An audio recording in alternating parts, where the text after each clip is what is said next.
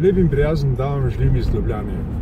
Tokrat se nahajamo na Blajojsovi cesti, to je vozni cesti okoli središča Ljubljane. No, mi bomo tukaj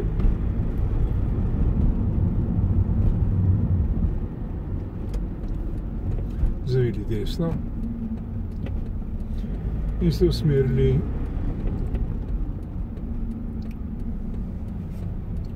mimo zunanjega ministrstva, nemškega veleposlaništva,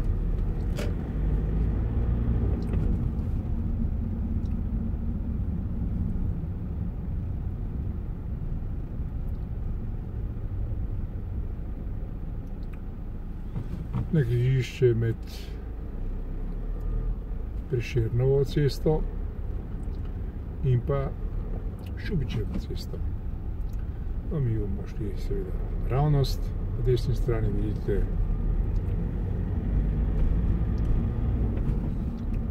del objektov,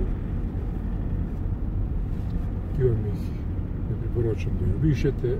Na levi strani vidite slovenski parlament, na desni pa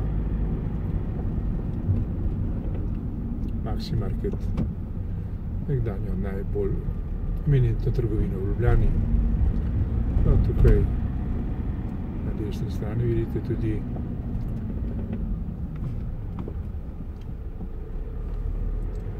gimnazijo,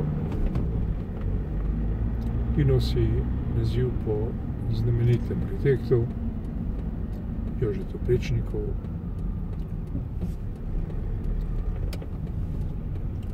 No in zdaj bomo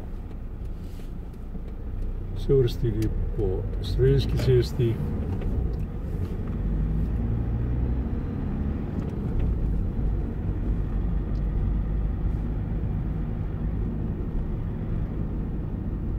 Kjer se na levi strani gradi stanovanjsko naselje imenovano Šumi. To je nekdanja tovarna Šumi, tovarna bombonov. Zdaj pa bo to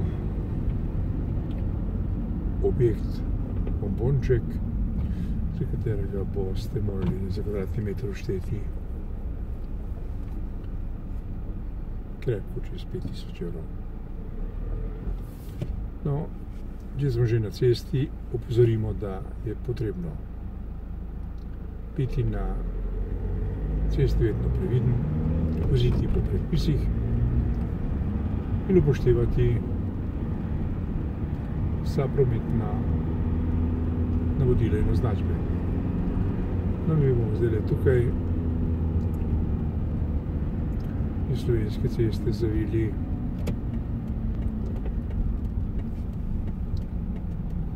na levo in sicer boste na desni strani zagledali veleposlaništvo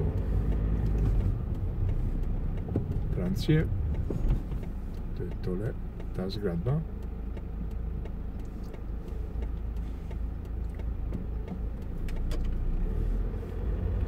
Mi pa se nahajamo na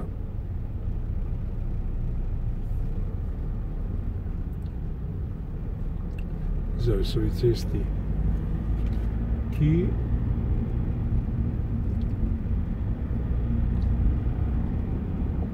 povezuje križišče Šubičeve in vse do tega križišča oziroma Karlovškega mostu, kjer se naprej začenja Karlovška cesta. Pa tukaj na desni strani vidite tudi fakulteto oziroma univerzo, kjer se izobražujejo naši znameniti, pa tudi manj znameniti arhitekti. So pa nekateri več kot dobri oziroma izvrstni, ki smo zelo. No, tukaj bomo sedaj prečeli Karlovški most, torej Ljubljanico, reko Ljubljanico.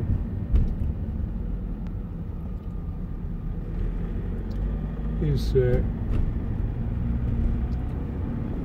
seveda tukaj zaustavili, ker na Levski trg lahko zapeljemo do zapornice ali pa do zapore.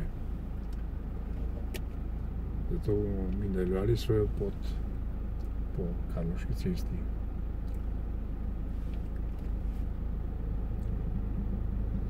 Pa mimogrede, za tiste, ki ne veste, tukaj na desni strani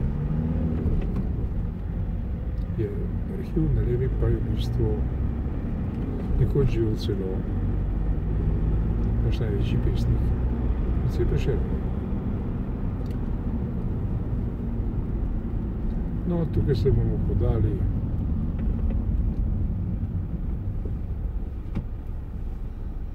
v tunel, to je ljubljanski tunel,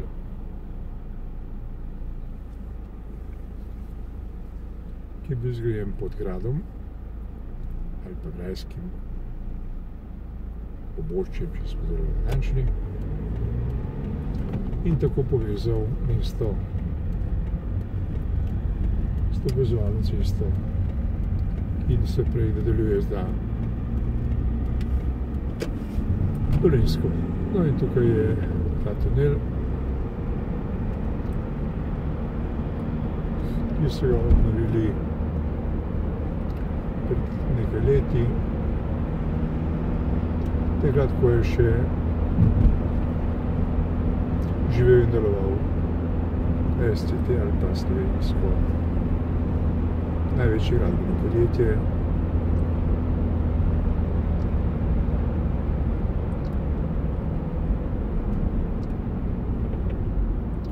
Zdaj smo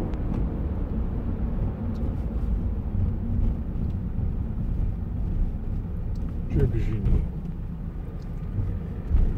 središča in ta rumena hiša, ki jo naravnost vidite,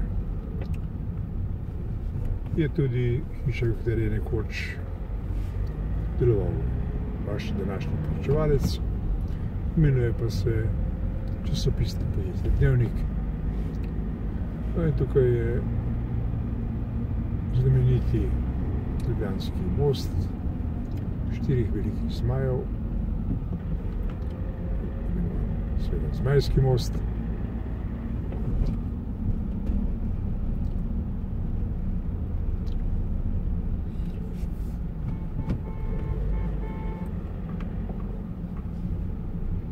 In tu, ko smo na res levi cesti, smo na križišču s Trubarjevo cesto, ki jo za vse tiste, ki ne veste, mimogrede obnavljajo vse sem do tega križišča. No, zdaj se peljemo naprej po Reslevi cesti. Tisti, ki ne veste, kdo je bil Resl, boste pogledali v iskalnik podatkov in boste zvedeli, zakaj je Resleva cesta. No, to je križišče med Resleve in Kobenskega ulico. Kdo je bil Kobenski, boste prav tako zvedeli v iskalniku, da se to na spletu, pri čemer dodajemo le to, da je bil Kobenski Čeh. Kaj pa je počel v Ljubljani, boste tam zvedeli. Prav, da se tudi nekoliko potrudite. Vrnimo se k prometu. Kot vidite, je promet ob 17 in 13 minut pri 14 stopinjah Celzija v Ljubljani. Prav normalen, nezgoščen, in mi vozimo po vseh predpisih, ki so potrebni, da smo varni zase, pešce, kolesarje in motoriste, ki se počasi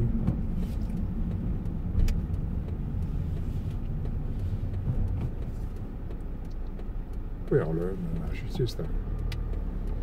No, to je družba DRI, ki jo slišite, v zadnjem času veliko podatkov.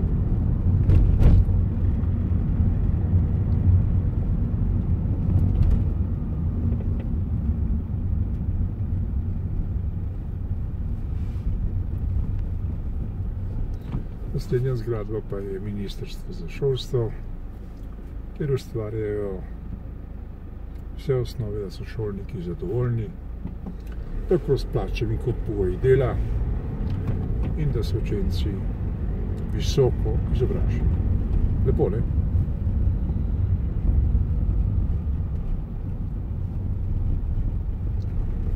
No, mi bomo tukaj posebej za vas zavili desno na Metelkovo ulico. In sicer je to ulica, kjer se nahaja Metelkovo mesto, mesto traditivne kulture. Na to na levi strani muzejska četrt s kar 4 muzeji. Na levi oziroma desni strani pa vidite zdravstveni dom Ljubljana, s katerega moram reči, da je zelo korektno organiziran.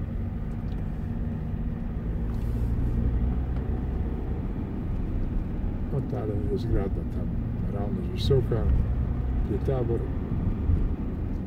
dom za ostarele tabor, ki pa ne potrebujejo posebnega komentarja.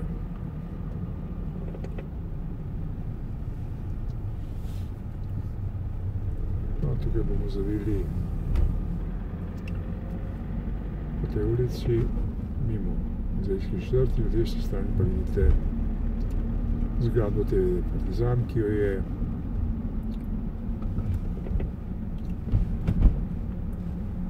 to nekdo preimenoval v tabor. Zgradili pa so ga pobudniki Sokola, tako da vemo, o čem govorimo. No, mi se bomo zapeljali tukaj po taborju, to je tabor, ta del, in bomo tukaj zavili levo na Ilirsko ulico, ki povezuje središče mesta s Njegoševo cesto, v kateri se nahaja poliklinika in uredi za tiste, ki njene zdravstvene storitve potrebujete. Želimo, da jih čim manj. No.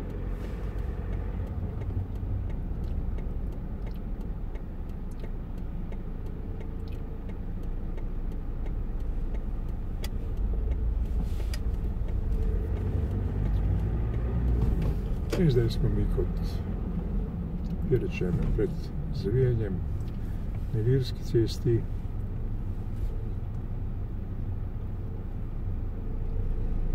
Na desni strani boste zagledali zaustavili pred semaforjem znamenito garažno hišo, ki pa znamenita tako po videzu, kot tudi potem, mimogrede, na desni je Hrvatski trg, ne hrvaški, ampak Hrvatski trg. Mimogrede, da ostanemo pri eminentni zgradbi, to je garažna hiša, in sicer ki ponuja v 4 nadstropjih številna parkirna mesta, vendar tudi za denar. Opozarjamo vas, da piše na njej, da stane ura 1,5 evra. To je res, vendar to velja izključno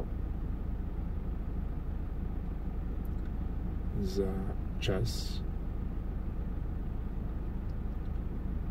po noči, ne med dnevom. Tako da ne boste presenečeni, da boste tukaj parkirali in boste morali za parkiranje odšteti med 18 in